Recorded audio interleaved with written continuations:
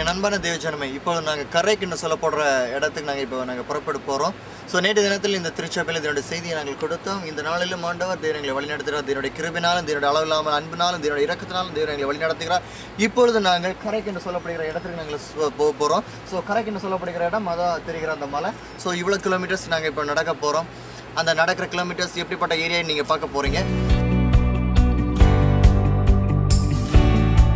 So today we are moving from to here to that place, from San Martin to the Karak. We are moving from to this place to that place. So what is the way, how's the way, everything I'll show in this video. So you are going to watch and everything.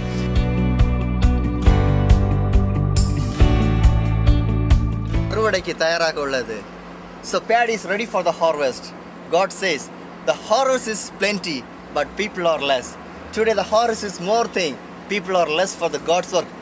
But what I am thinking means the true harvesters needed in this world, not the false harvesters. True harvesters need in this world to give the gospel.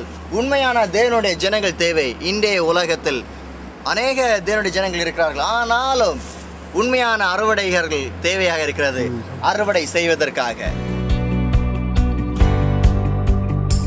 Each and everybody, what he done in this world. उहाँले के संसारमा के गरे त? What is your mouth talk? तिम्रो उहाँको मुखले के कुरा बोले त? What your hand done? उनीहरुको हातले के गरे त? He will judge each and everything. त्यो सबै कुराको उहाँले न्याय गर्नुहुने. Each and everything. सबै कुरो. And he put in the hell. त्यो न्याय अनुसारलाई गरिसकेर उहाँले उनीहरुलाई त्यो नराम्रो मानिसहरुलाई नरकमा हालिदिनु. Believe that. विश्वास गर्नु. If heaven is having means, तपाईले विश्वास गर्नु स्वर्ग छ भने that's the hell also having. नरक पनि अवश्य छ. If that's a good thing means, यहाँ असल कुरा छ भने that's the bad thing. नराम्रो कुरा पनि छ. If it's God means, अनि परमेश्वर छ भने that's Satan also having. शैतान पनि छ.